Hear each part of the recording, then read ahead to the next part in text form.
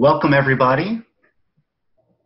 This is Brock Blevins, co-lead for the Ecosystem Restoration Thematic Group, along here with Tara Nelson. Welcome again to the Ecosystem Restoration Global Initiatives in Science and Practice webinar series. We meet monthly to provide insight and knowledge about ecological restoration, and also to provide opportunities for networking and engagement. Each month we have a different speaker giving a 40-minute presentation, either on global initiative, regional updates, any sort of new initiatives or technical guidance, all in the name of ecological restoration. We do this on the third Friday of every month from 12 to 1, UTC-4. And after each session, we have a question and answer period where you have a chance to ask further follow-up questions of the presenters.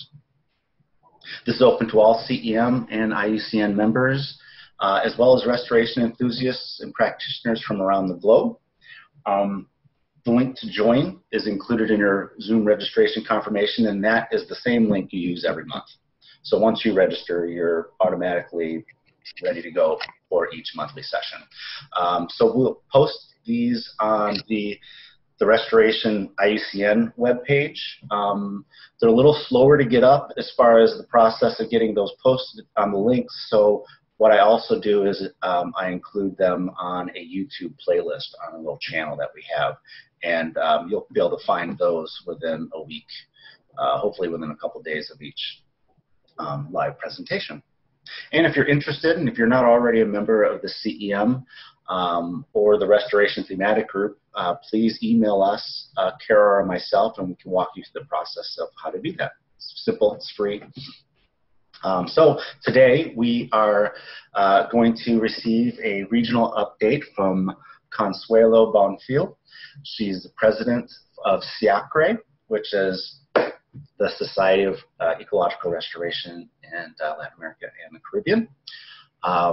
She is very well versed in restoration ecology, as you can see, and I include her biography in the announcement and flyer for the reminders for this session.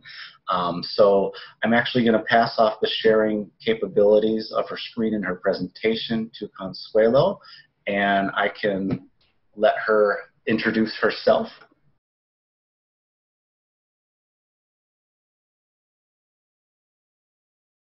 Well, good morning, everyone. I'm happy to be here with you, and I thank Tara and Brock for inviting me to this talk. As a president of SIACRE, I have a personal overview of how the ecological restoration area is in some countries of Latin America. And I also made a review of what has been published lately in order to give you an overview, a quick overview of how is it going in Latin America and the Caribbean right now. I will start this talk by giving you an overview of a study that analyzed almost 100 restoration programs in Latin America. And they did this study in order to identify broad categories. This is the study of Corpus et al., which was published this year. They analyzed 97 restoration projects in 15 countries and 11 biomes. They used databases from Colombia, Mexico, and Peru. They also analyzed projects that were funded by GEF or the Forestry Investment Program, and also cases from World Resources Institute, which were mostly linked to private sectors within the 20 per 20 initiative. As you can see in the maps, there are a lot of projects in Mexico, a few of them in Central America, a lot of them in Colombia and Peru. Then some projects in Brazil, and that's almost all. There is very few in Argentina, in Bolivia, in Chile. There is something, but not much in Uruguay. So as we can see, it doesn't mean that there are no more projects on these other countries, but perhaps they are not available to review. Well, in their study, they identified 3 different types of projects. The first one, which comprised 34% of the studies,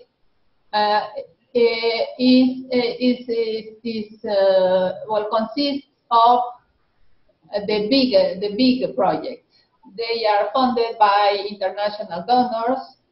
They cover large areas. They have large funding, and they are usually focused on recovering biodiversity, improving ecological processes, increase local employment, and also they capture of carbon for climate change programs. Many of these studies also had payment for ecosystem services, and a third of them. They usually address drivers of degradation and also included natural and assisted regeneration, and most projects had a monitoring plan. An example I will give of this type of project is one in the Lacandona region in Chiapas in South Mexico, with the photos you can see. This is a huge project led by Julia Carabias, which was a former Minister of the Environment and Natural Resources in Mexico. So she has the capacity and a lot of contacts to get money from GEF and also from the Mexican government, which pays for environmental services. This program has been going on for, I don't know, 10 years perhaps, and it includes land demarcation and planning, conservation and restoration. So it is one of the large restoration. It's not only restoration, but the management of natural resources and conservation, more broadly speaking. Then we will go to the second type of project, which comprises 23% of all the projects. They were financed by companies or private landowners, most of them. They were focused on profits, so they wanted to get money from their investment, and nature improvement is secondary. In this category, they included compensation plantations.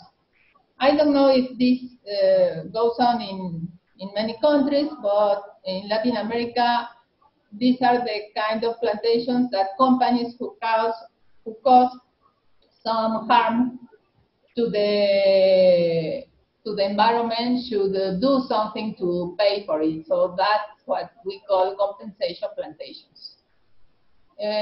Most projects were aimed at obtaining timber or non-timber products. The degree of degradation was not often assessed, and many projects did not have a monitoring plan or a baseline assessment. However, they did not use anymore one species mono planting. They used mixed tree plantations, and natural regeneration was not very much considered. Well, one of these projects is this compensation plantation in the tropical dry forest of El Quimbo, Colombia, which was made by Fundación Natura Colombia for some enterprise or some company that had to pay for some ecosystem transform they had done. Then we will go to the third type, which is the biggest one, 43%. It's usually focused on improving local environmental conditions. The areas they cover are usually small. The funding is made by governments or public institutes with relatively low investment, less than $500,000. In most projects, grazers were excluded, and they tried to improve ecological processes and biodiversity. Carbon capture was not an objective, nor improvement of livelihoods of communities. Some of these projects had a monitoring plan, but it usually was simple, like just measuring plant survival and growth. As an example, I will give you these programs that are funded almost every year, but the National Forestry Commission in Mexico, CONAFOR, they do reforestation and restoration programs, as the ones you can see in the photos.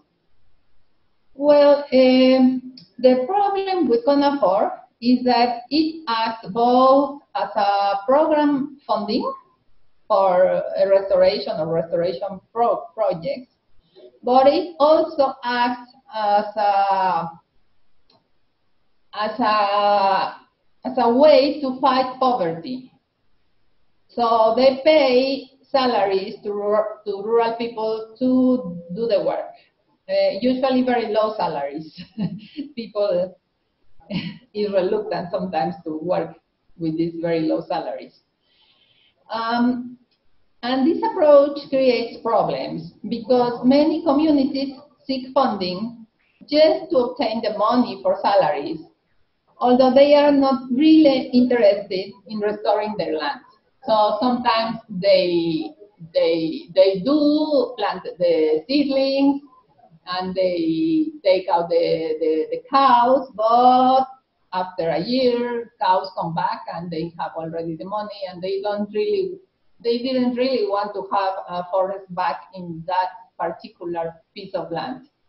So that's something I have lived through, and it makes these programs not a failure, but the results are not very good because of this dual,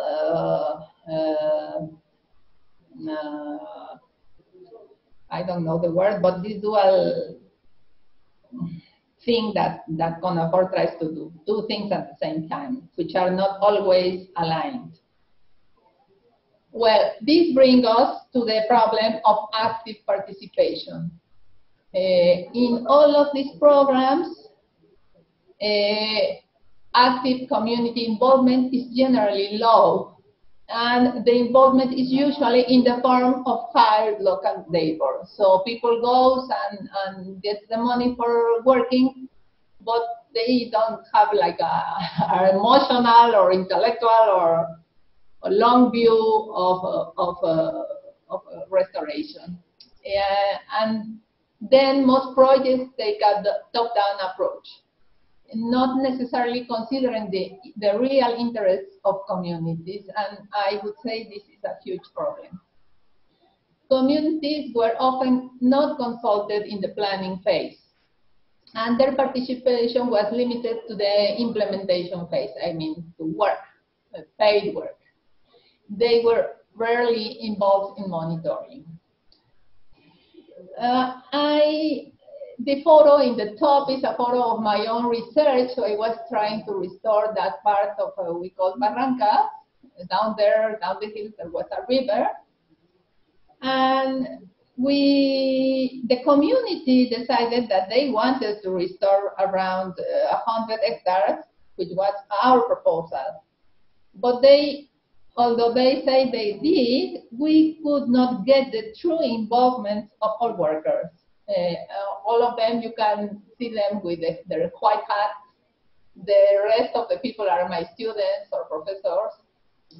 And most of them were only interested in their salaries, and they were not really engaged in land or vegetation recovery. I guess they had some other more urgent problems they had to solve, and they really did not care much at all. At the end, the project did not work well. So I wanted to stress this problem, which I think is a problem for most projects in Latin America. and it's difficult to overcome. Now we will proceed to talk about the situation in 3 countries, which is Mexico, Brazil, and Colombia, because there is enough information about them, and I know something about it. So we'll go to Mexico. In Mexico, I will talk about 2 recent achievements.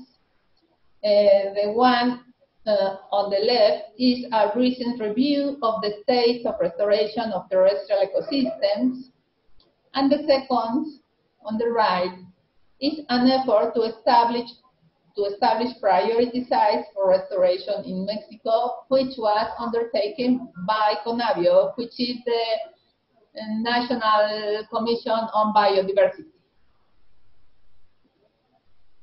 And we, thank God, we have them. In the first case, this book published by CIPOR from Moises Méndez Toribio, they interviewed around 100 different projects, and I will only present a few of the results. In Mexico, most restoration projects are small. The area cover is usually lower than 1,000 hectares, and this comprises almost 70% of the projects. Then a few of them are between 1,000 and 10,000 hectares, and very few projects are larger than 10,000 hectares. So that's the situation here. The other result that is interesting is that most projects use government funds. The large line you see here, this 98%, which is a lot, are government paid. And as you can see, these blue and green colors are those that have little money, and the red ones are the ones that have a huge amount of money. So only these projects by the government, 3 of them have a good amount of money. And after the government, you have in second place academia. Academia doesn't usually get large funding. They never get to be red, at least orange. That means $500,000. And then after that, we have international cooperation, NGO, private investment, and community projects. We only have 4 community projects, which are usually done with very little money over here. And we can see also that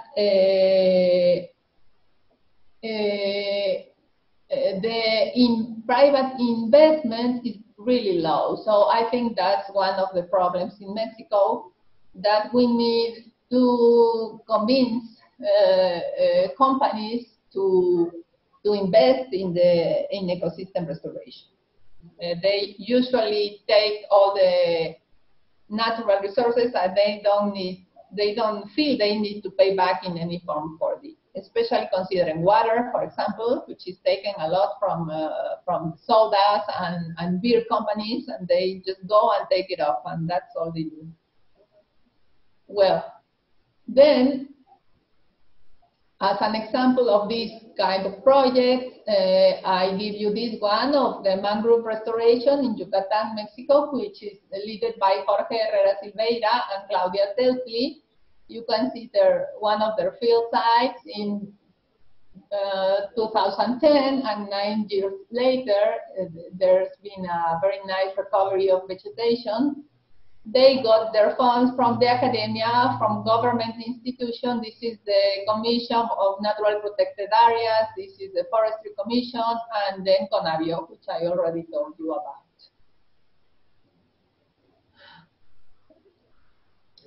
Then the second work I was going to talk to you about is a research that took place during 2 or 3 years and led to establishing priority sites for restoration in this country. It was funded by GIS my pronunciation, and Conabio. It was led by a former student of mine, Volker Tobon, and at the end, they made a map. This one is mixing conservation and restoration sites, priority sites in Mexico. You can see they have published this work in conservation biology. They used the methods they used were based on a multi-criteria spatial analysis that combined biological importance and factibility. For biological importance, they had already identified priority sites for conservation in Mexico. They have been working for a lot of years and they have much work done. And then they combined this biological importance with factibility. For example, they excluded sites used for intensive agriculture and livestock raising, and they considered the degree of fragmentation, connectivity. So that was their criteria. So they ended up with this map, which you can see here. They identified that 15% of the terrestrial area of Mexico needs to be restored under this criteria. And the ones in dark violet or red are extreme priority sites, which you can see are all over the country except in the peninsula of California. But in the center, especially on the center of Mexico, and then in Yucatan and all over the country, then high priority are in pink and medium priority are these yellow ones. So at the end, they chose sites with high factibility and high biological importance. Now, this is a good broad analysis that must be brought down to earth and rooted, analyzing specific socio-ecological conditions that are conducive to a successful restoration. And this brings us also to the discussion of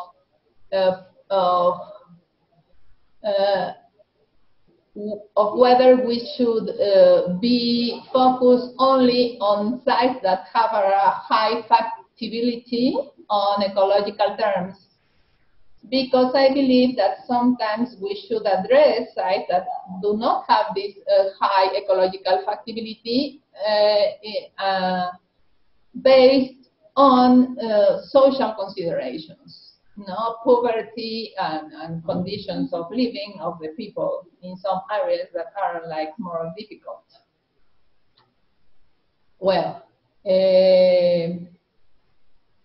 now the conclusions of these works from the work of Méndez Toribio et al., they said that future projects would benefit from planification, considering these priority zones, then by cost-benefit analysis, economic uncertainty, knowledge of establishment and monitoring costs, which there is not much work on it in Mexico, to develop integral and participative monitoring plans, to make a better divulgation, or I don't know if that word exists in English, but to let know the results more broadly, and then to plan restoration actions in the context of climate change, which is not very common in Mexico.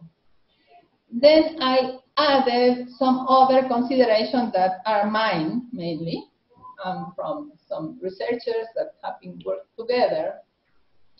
I think that something we should do is to identify social contexts that are conducive to successful ecological restoration projects. Because I think that this is really important. We should be able to identify main socioeconomic barriers to ecological restoration projects and to develop mechanisms or strategies that could help us to overcome them. In my opinion, social problems are by large a stronger barrier to ecological restoration than ecological aspects. And these barriers may arise from inside a community. This is the first level. Who has the representation? Who has the power? Who has the decision making? Who has the ability to do, the capacity to do decision making? As we all know, economic and political power are usually interlinked. And this creates different groups in communities with different power. And in order to include all, it's really difficult, you know.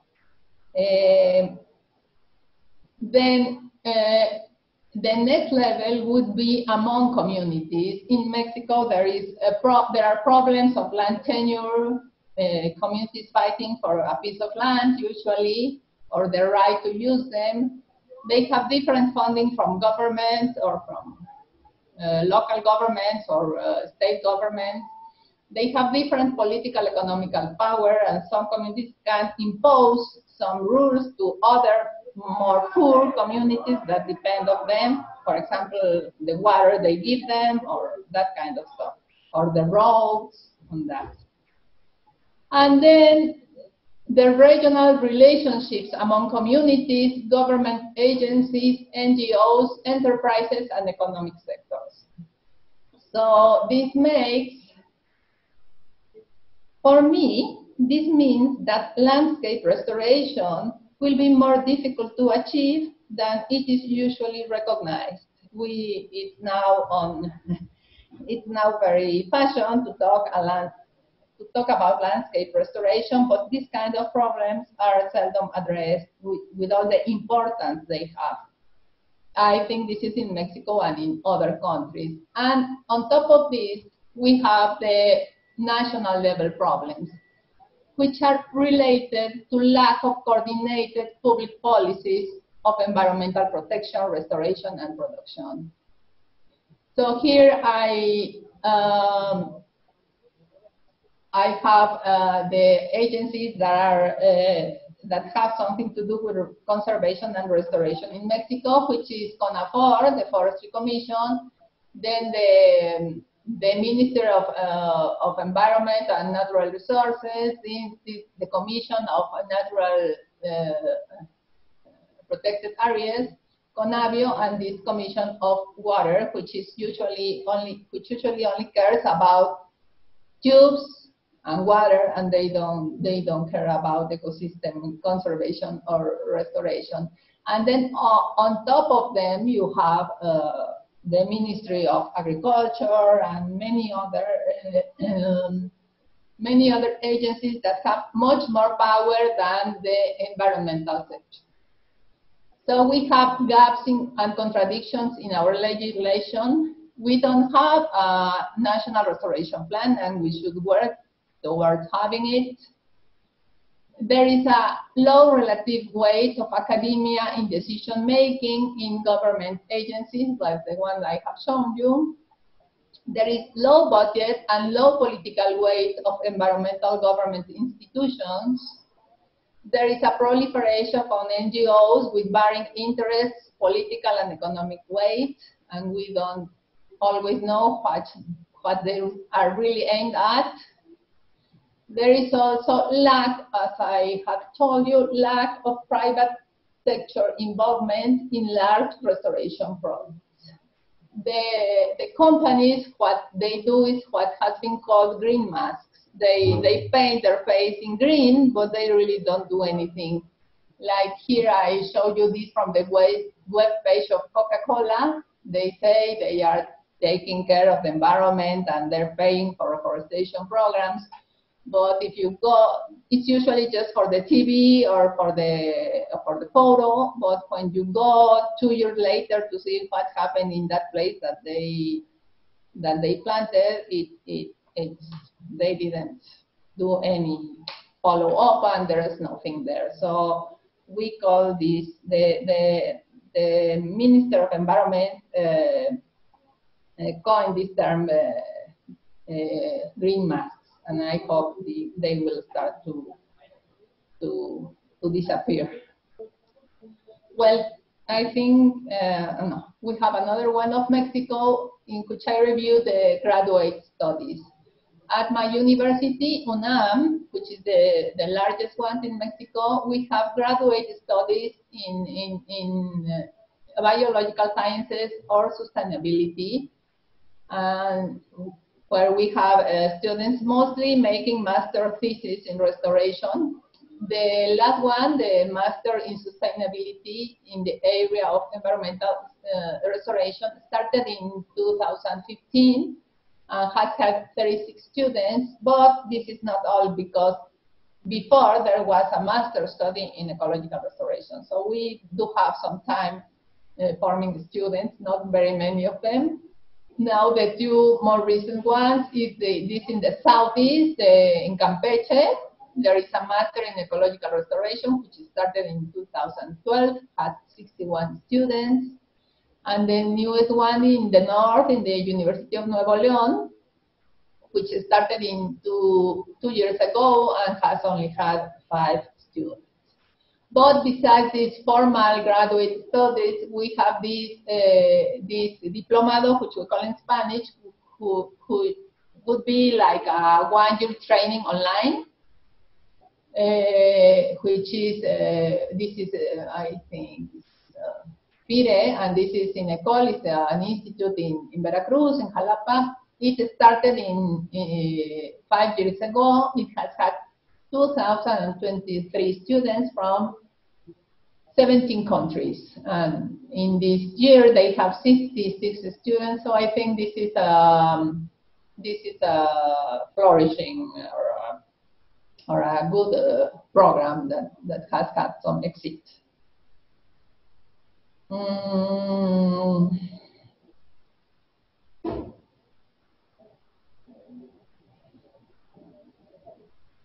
Well, I want to tell you finally that unfortunately there is not a good organization of restoration professionals in Mexico. We don't have a web of restoration. We don't have a society of people working on restoration. There was only a first national symposium that was held in 2014. But no permanent organization followed it, and no other national reunion has taken place. We are not really well organized. My personal opinion is that competition is greater than union in the professionals of restoration in Mexico. Well, then we have ended up with Mexico, and we'll go to the next country, which is Brazil. I will talk briefly about Brazil, about this huge restoration problem, which is called Atlantic Forest Restoration Pact, because it is very popular and almost everyone in the restoration community has heard of it. So this map is the green is the forest remnants of Mata Atlantica. The red one is the potential area for restoration. And then the lighter color is the original distribution of this vegetation. So it is a huge initiative. This biome, you say biome? I hope so. Goes across 17 Brazilian states. It's a coalition of 260 stakeholders that includes government agencies, private sectors, NGOs, and research institutions. It's multi-institutional, multi-partnered, bottom-up initiative which aggregates ideas and action to achieve large-scale restoration. It is aimed at restoring 15 million hectares by 250.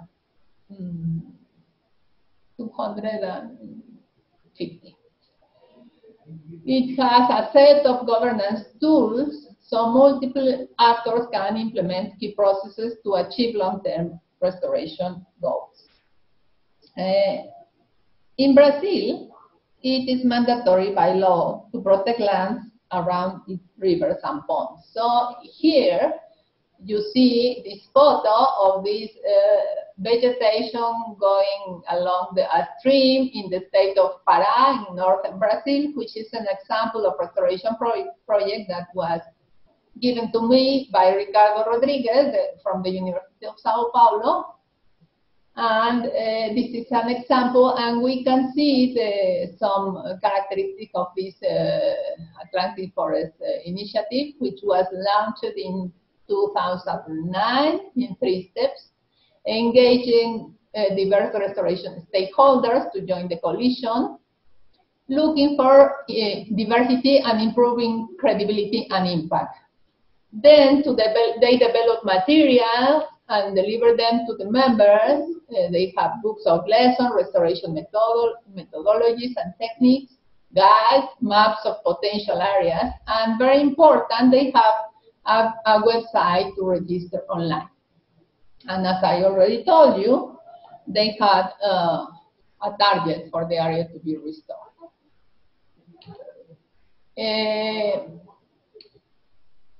I believe that the key to the success of this program is the legal framework they have. And they, according to the Forest Code, 25% of the area of each property must be conserved or restored. There is a program of rural land registry, which is called PARA, Environmental Registration Program, in which everyone should be registered. Now, if you as a landowner have a deficit of forest, a project is created. And the owner frames a contract on environmental engagement that includes compromises per period and monitoring. So this is very important. They are monitored to see that they accomplish the goal they had with this contract. If an owner has a superhabit, he or she may transform the forest or may choose environmental serving. That means he will get paid from some other person for keeping that forest. So this is what has made this project very, very successful. In here you can see these colors are the deficits. So the areas that have a large deficits are the one on red and orange around here. No, and the green ones is where they have almost no deficit. Some colors like this down here are indigenous territories that are for conservation. Well, according to Ricardo Rodriguez from this Laboratory of Ecological and Restoration Forestry, they have this program, and I believe that the key is that they work both on environmental and productive projects.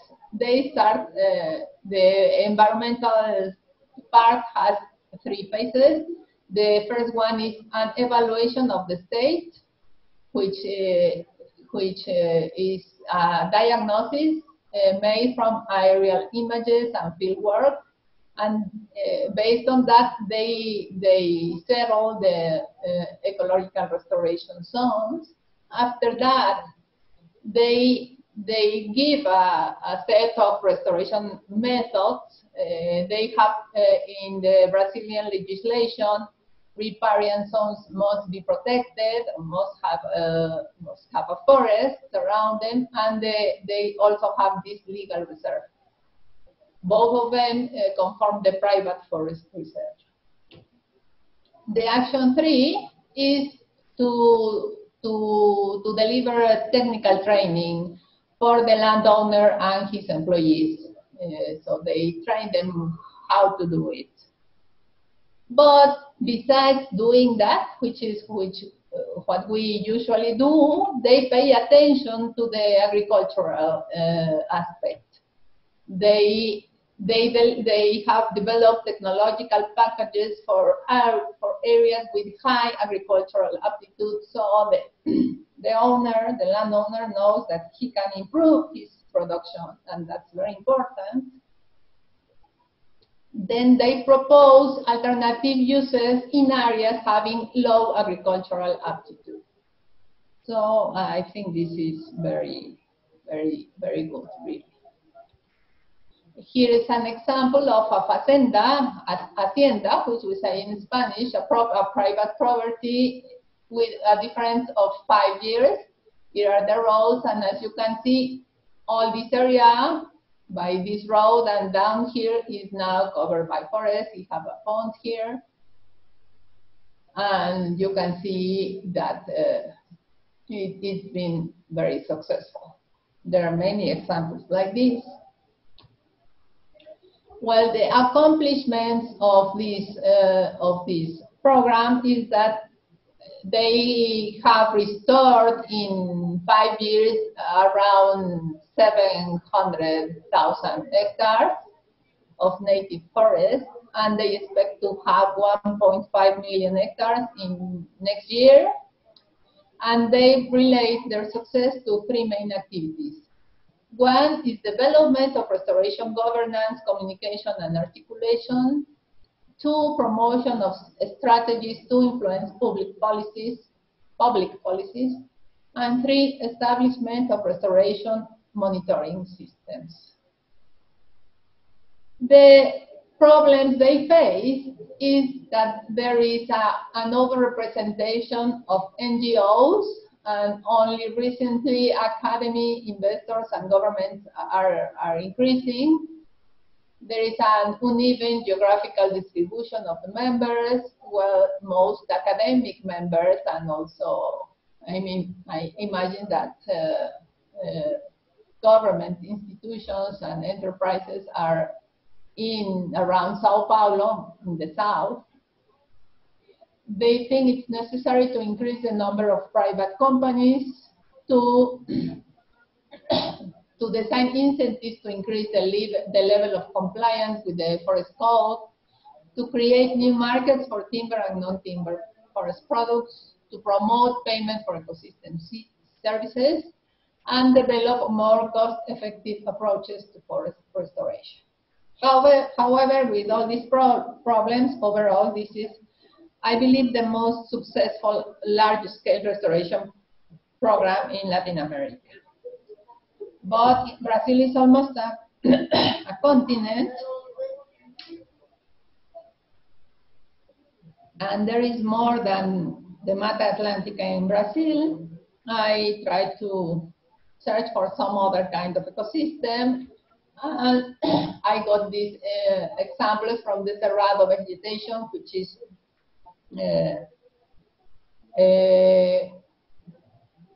this vegetation has been recovering by natural regeneration after pasture and forestry in the area, areas required by law. I mean, 25% of the area should be restored. And although not all of it has been restored, it has recovered naturally. Now this researcher, Gisela Durigan, from who works in this ecological station that's called Assis State Forest, have replaced around 800 hectares of pine and eucalypt plantations by grassland cerrado vegetation.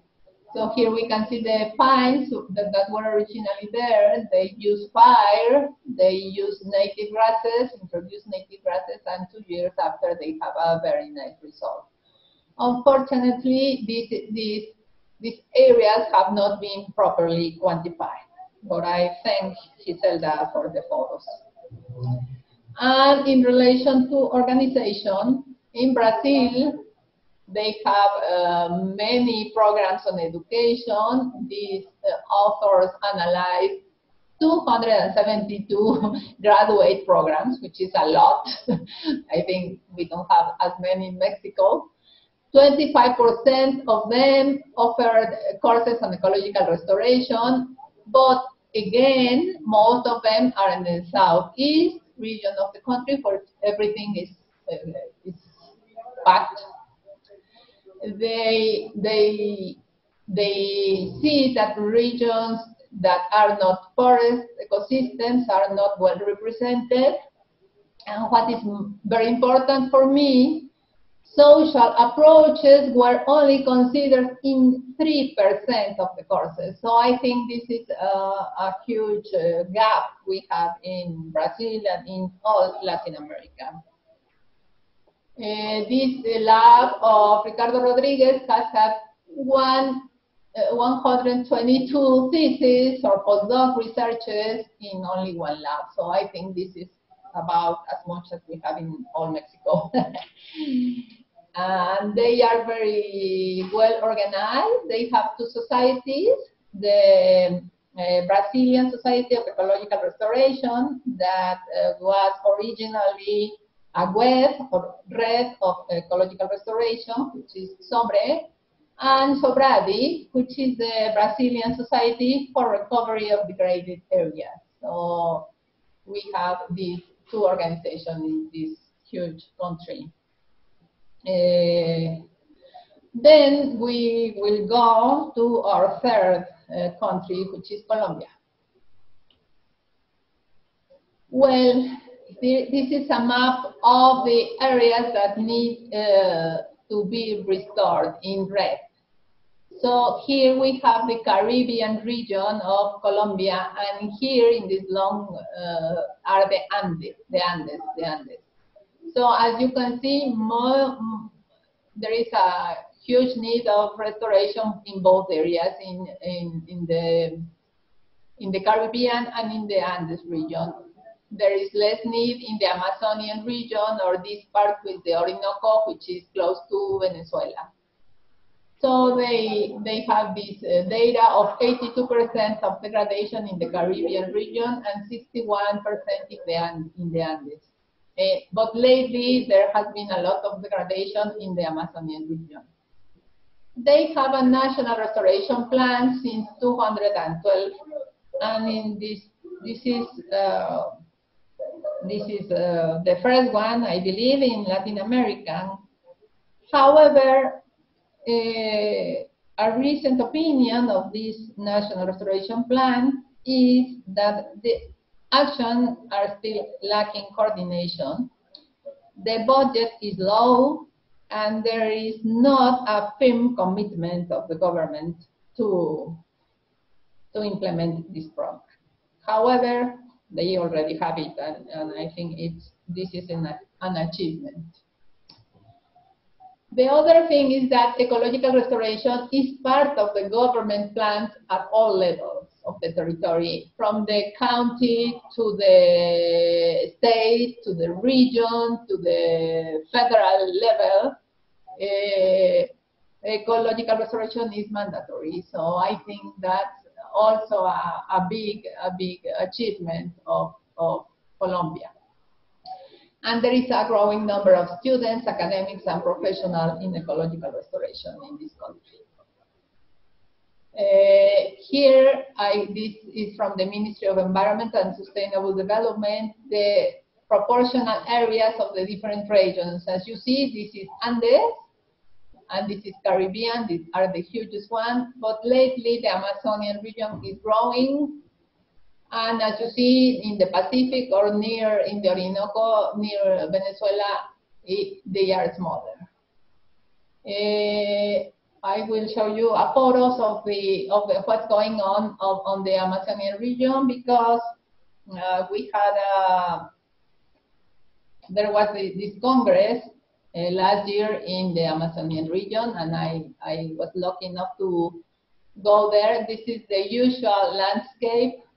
Forests have been changed to pastures for cattle grazing, but there is very low productivity. You see lots of grasses and very few cows, because it seems the productivity is very low. But deforestation has increased lately, in part as a result of the peace treaty, as many people in the guerrilla or contra-insurgency forces are looking for a way of life.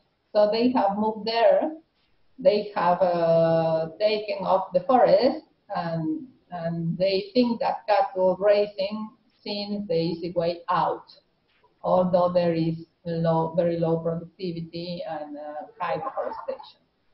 So this institute, Sinchi Institute, which is in Caquetá, Colombia, they took us to a field trip in the Congress, and here I show you the work they have been doing.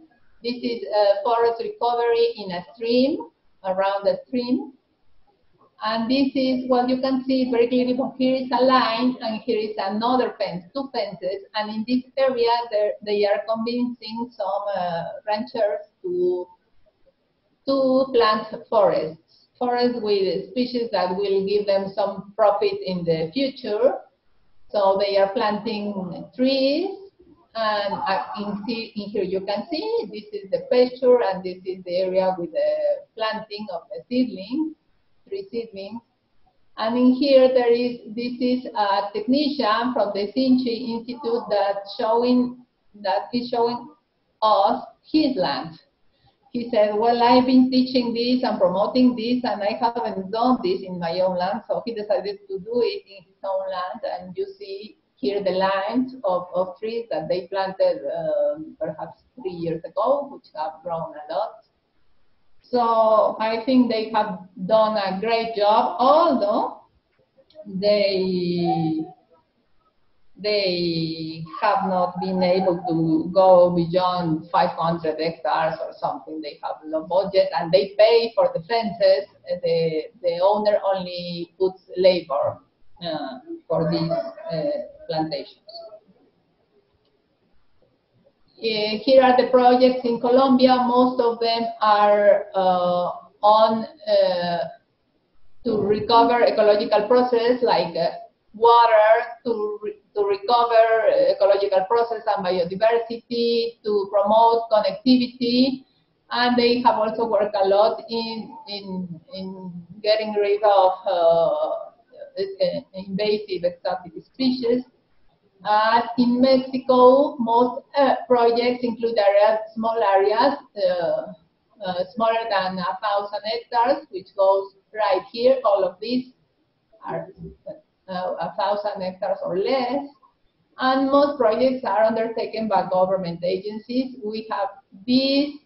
This is the Ministry of Environmental. This is national parks, academic institutions. This is regional authorities. And all of these make 59% of the project.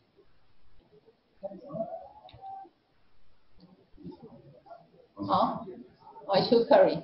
Well, then most projects started from 2003 and later. They are well organized in a Colombian web of restoration, which is called RECRE, and they have a master in ecological restoration, which started this year, but they have a tradition of training in restoration ecology and on publishing restoration ecology texts and manuals since many years ago.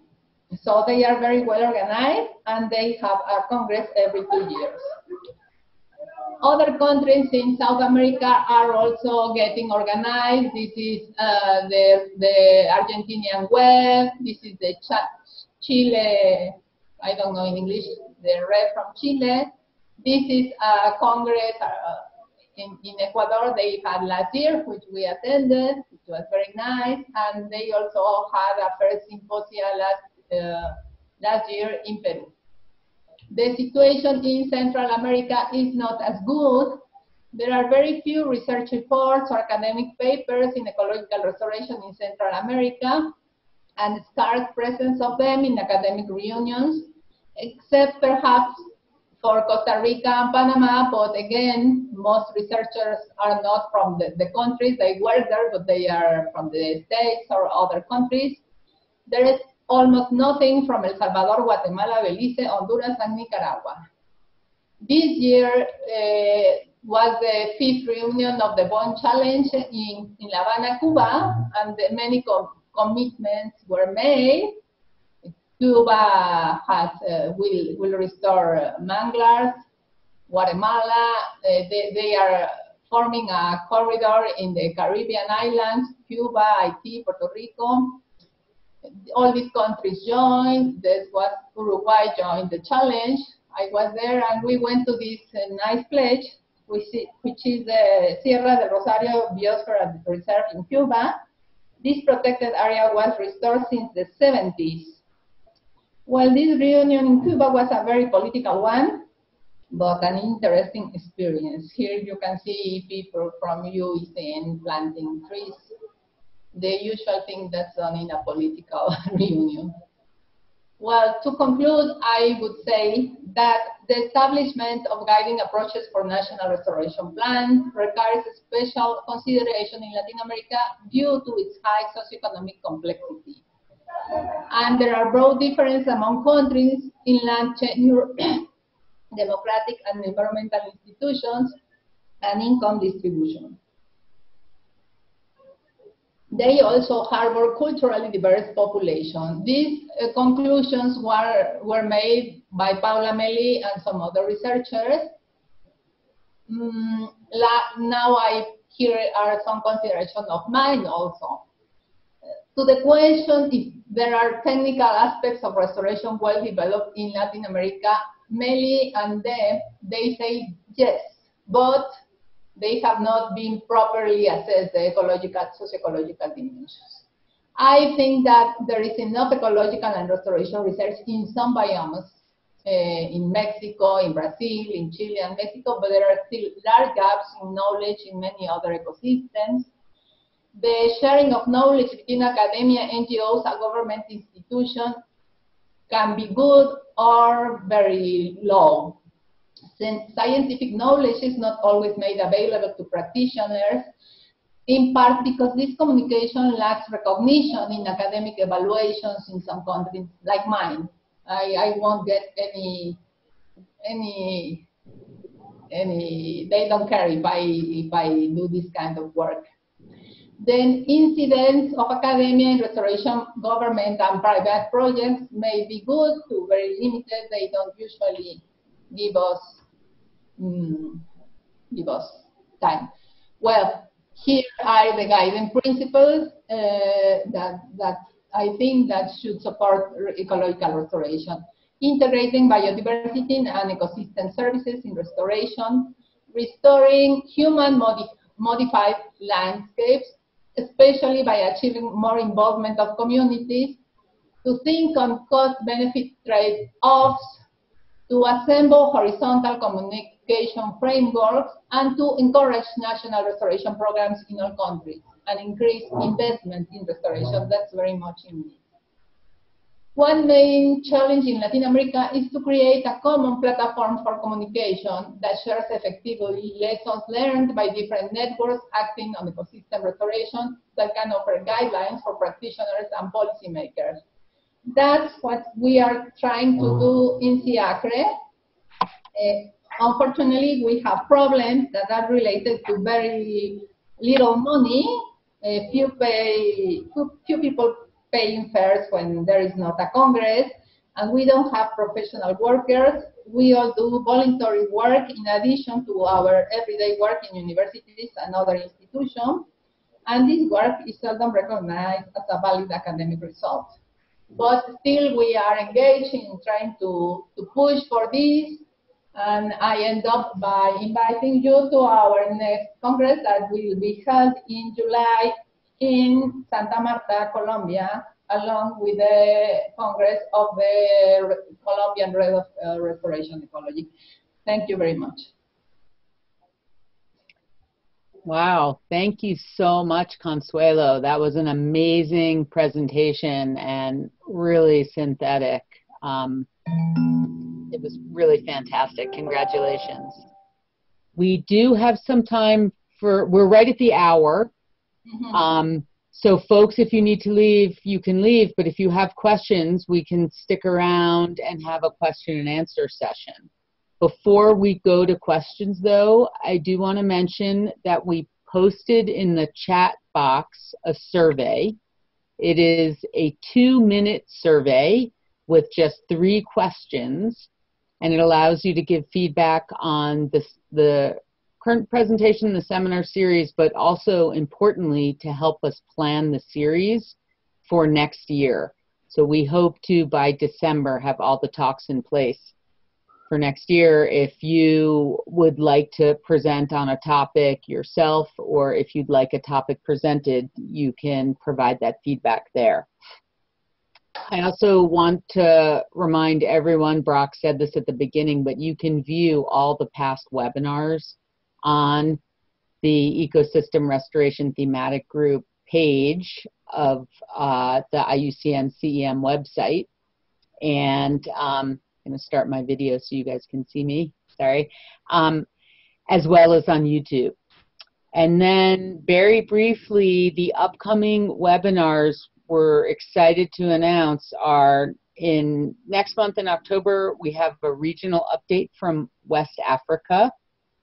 In November, we have a technical guidance webinar on emerging issues in seed sourcing and native plant materials. And then importantly, in December, we're scheduled to have a global initiative discussion, and that's going to focus on strategic planning for the UN decade, as well as for events at the World Conservation Congress. There is going to be a social for CEM members and ERTG members in South Africa. I'll be sending an email about that. It will be something informal, a lunch, or just a hour get together somewhere close to the conference venue.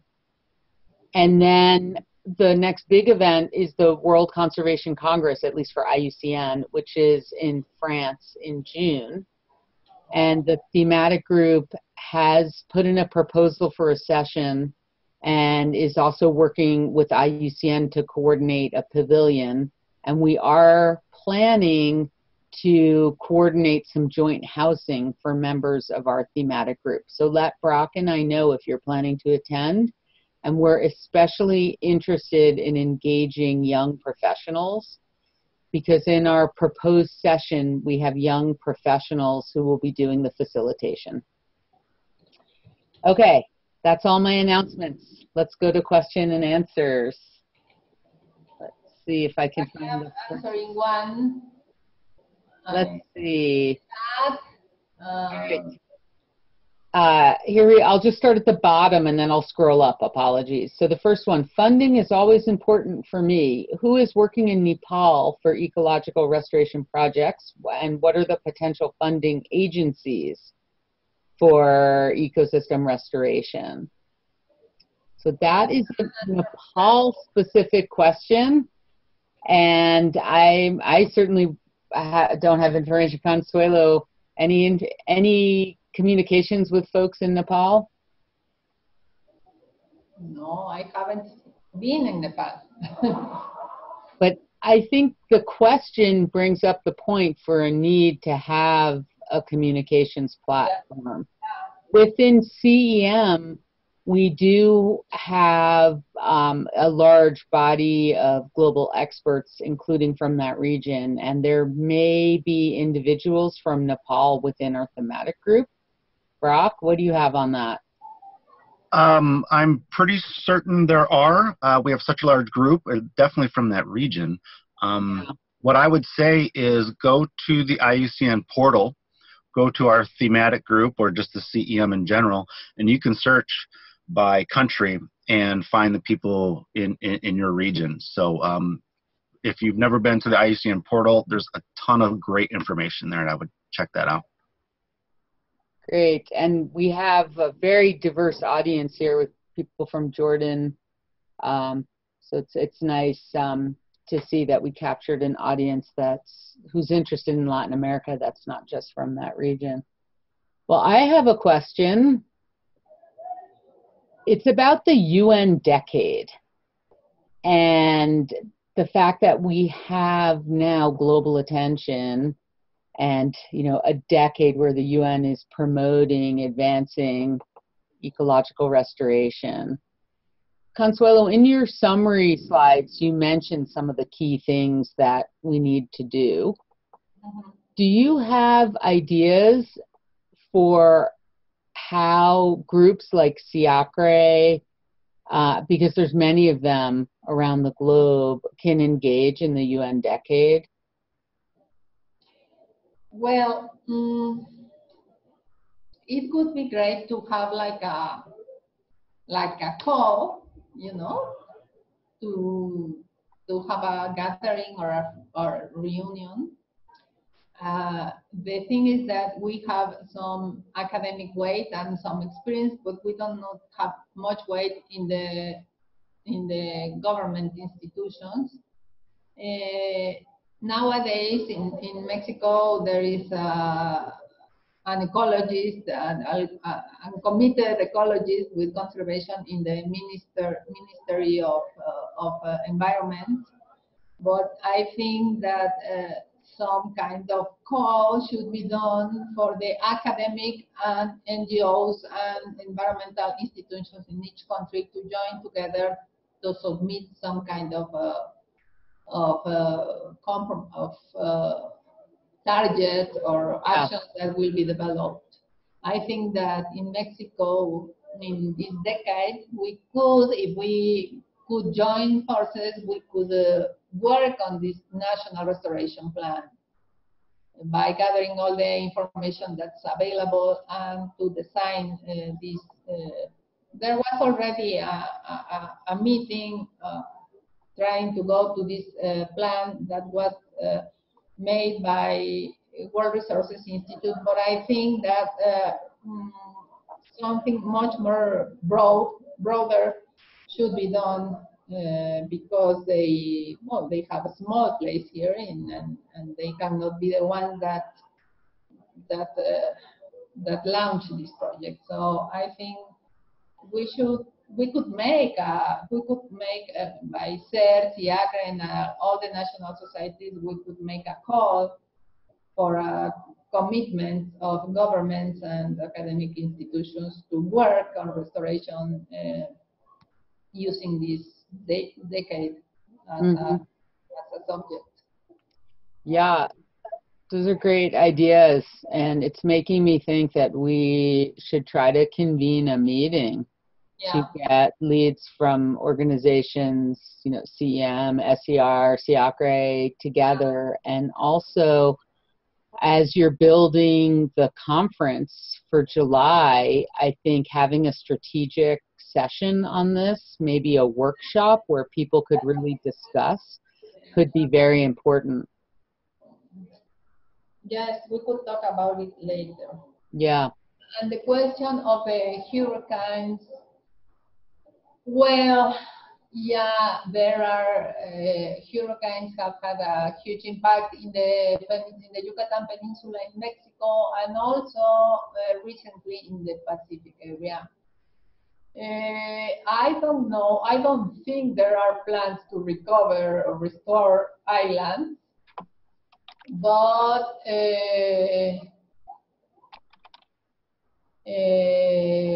I think it will be mostly natural regeneration. And about the genetic diversity question, there is little research on genetic diversity. There is conscience now that it's something that should be addressed, and it's gathering more attention. But I think there's not enough not enough data even to include it in a plan, except broad guidelines, to try to have a sample of all the genetic diversity of populations and that kind of stuff. But I don't think there is a lot of money to document and use genetic diversity data up to now in our countries. I think it will remain as a broad recommendations that must be taken, and research has still to go on for several years, and there is not very much money for research now, so that's the situation. So, Consuelo, I think you're seeing questions in the chat that okay, here we go. You got the hurricane question. How is restoration being introduced in terms of targets in the CBD post-2020 Global Biodiversity Framework? And how is articulated with the UN Decade of Restoration? Are there concrete proposals? And this is from Rosa. I don't think there are concrete proposals, and I think we should work on them. Yeah. Make them. Yeah.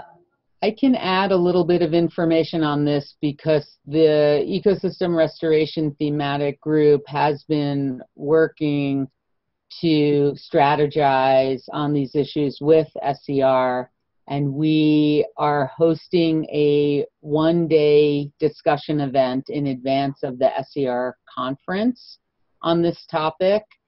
And then we have a delegate interactive event planned, as well as a knowledge cafe, in order to ensure that we're promoting ecological restoration within the array of restorative activities that are being undertaken in these broad-scale restoration initiatives, and also to provide some guidance for balancing delivery between ecosystem goods and services and human well-being and biodiversity conservation and ecological integrity. And if anyone's motivated to be on the email chain that follows up after these events or see any of the documents or action items, please send me an email and I'll make sure to include you.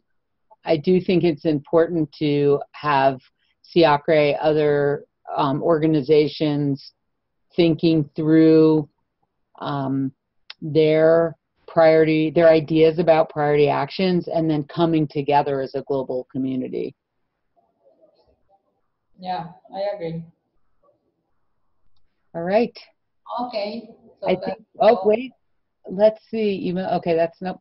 Okay, thank you so much, Consuelo. That was such a fantastic presentation. I'm so happy that we have it included in our series and that people will be able to watch the video. And we really appreciate all of you who took the time to participate and ask questions and engage in the thematic group.